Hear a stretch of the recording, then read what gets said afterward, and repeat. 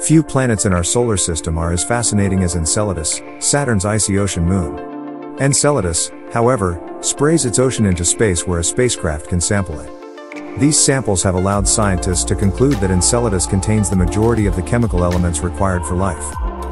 The chemistry of Enceladus might allow for simple microbial life, as it passed through plumes from the Enceladean ocean that escape into space through ice shell cracks near the Moon's south pole. Cassini found molecular hydrogen. Hydrogen and carbon dioxide are the primary sources of nutrition for the abiotic microbes that surround hydrothermal vents on Earth's ocean floor. Carbon, hydrogen, nitrogen, and oxygen are present on Enceladus. Without sunlight, how could life exist in an underground ocean?